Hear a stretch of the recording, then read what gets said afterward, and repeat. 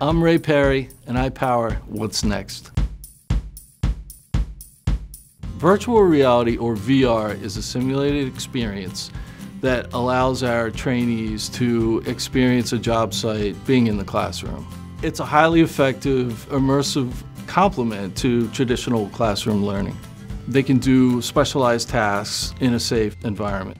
Mistakes will be made in training. The mistakes made in VR are ones you can walk away from.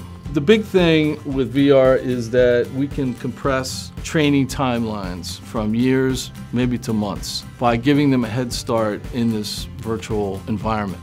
But you really are there. The VR experience takes realism to another level, a level that no other training modality that we have right now can offer.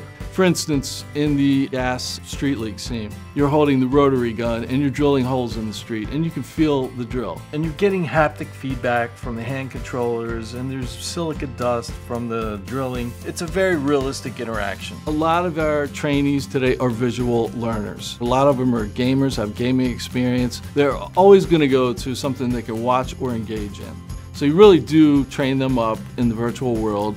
They know what to expect, and they feel much more confident when they finally get out on a job site.